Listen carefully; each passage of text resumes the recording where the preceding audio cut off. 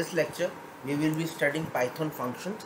A function is a group of related statements that performs a specific task. So it has many benefits. Like if we having a very large code, maybe containing 2000 lines of code, we will be specifying our code into function so that the code can be easily manageable and it can be easily usable. For example, if we have defined a function top here, and if we are using that code or that function 5 times, so instead of writing 5 times the same code, please define a one function and it will be reusable. So Python functions are very good resource in terms of code usability, and it can manage the code easily. So we have in the previous lecture we got a hint about Python function, but let us explore this in detail here.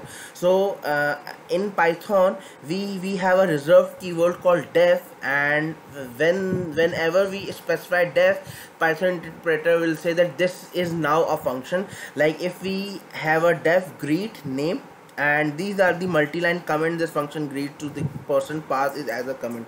So these are the comments, and it will not involve in Python interpreter. So this is a function and it will print hello plus name plus good morning. So whichever name I am passing, be it Omer, be it Ram, be it Paul, it will take that string and it will append that string into hello and good morning. So when I pass this function, this parameter Paul to greet function, so it will give us the hello Paul good morning.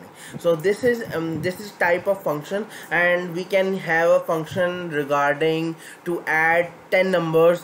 We can have a function to multiply it. We can have a function which can include for loops, while loops, and it can help to fetch data. It can help to manipulate some data. So these are many use cases for to utilize function in our code base. So these are the some instruction which we need to focus on while initializing any function, and please go through this so that you can have a clear understanding.